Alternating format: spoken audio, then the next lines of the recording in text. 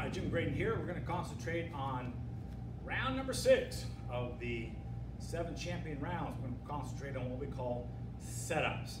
You know, we talk a lot, if you train with me, we're going to talk a lot about defensive mistakes. In other words, instead of thinking on my terms of what I'm going to do, I'm going to focus on my opponent and see what his weaknesses are. In other words, they come out and their left hand's low, or they're overextending on their catch, or any defensive mistake.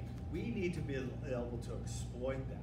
But just like anything in martial arts, you have to work it. You have to, get that counter down, or that indirect angular attack down, or that broken rhythm down, or like today, the setups down. So I'm going to give you 3 good setups that I just love. I use them all the time. But the main thing is give you the concept and the idea of setups. One thing I learned a long time ago, back in especially in the days of working with the great champions I was able to with the United States Karate team, is we all agree that the best thing you can do is work in what we call opposites. Get someone thinking high, attack low. Get someone thinking low, attack high. And I think you'll get that from these setups. All right, here we go. Setups. Got any stance? All right, ladies, let's go ahead. And what we're going to first off work on a jab high. Now realize when I jab, I can jab the belly, I can jab the chest, I can jab the chin, I can jab the forehead. These first 2 jabs are going to be high. So we're going to take a little step in, high jab. Ready, jab high. There you go, one more time. Jab high. And now we're going to do what we call a feint. Now what's the difference between a fake and a feint? A fake, remember, in a fake, to be a fake, we have to gain distance and time. We fake, take a little step, and then we take a full step. We gain a quarter step. Feint, there is no distance. We're not gaining distance, we're only gaining time, because all we're trying to do is get our opponent to cut. Hey, look up here. My hand goes up as my head drops, and I go straight right hand to the body, but my real goal, boom, is come back with that really power left hook, because again, all that power off that lead leg. So let's try this again. Watch if this works. Let's go ahead and jab high, jab high, and again, feint. A feint, again, is not a complete technique. I'm just kind of, hey, normally my opponent's going to see and react to the large body movement, head dropping, shoulders dropping. But I've already set him thinking high. So if I can at least kind of get him high. So let's do this together. Let's go high, boom. That way, hopefully, his eyes go with that hand. And this is where it's so important we bend those knees to get way down. So when I throw that straight right hand, that if he throws a counter, it goes over my head. And now if I get way down, then all that weight's on that front foot, and I'm lifting, bam, coming up. And even if I only come back to 50-50, when of course the goal is 60-40, but even if I come back 50-50, that's a lot of power. Now, that's the end of the combination as far as working it. There's nothing wrong if I'm on a heavy bag to then finish with a combination and maybe finish with a kick. But this is how we work it. Now, if you notice, we're got a little tight space. In these rounds, we don't take away, we add. So of course we're still explosive jab, and normally we'd be doing lateral movement, but we got a little tight space here.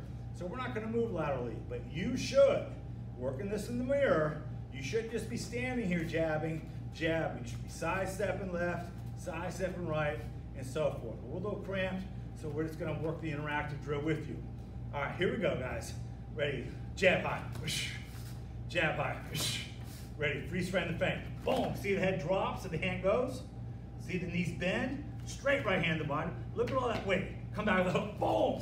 Because really that's what I'm trying to hit him with. The old idea is hitting opposites. I go way high, I go way low.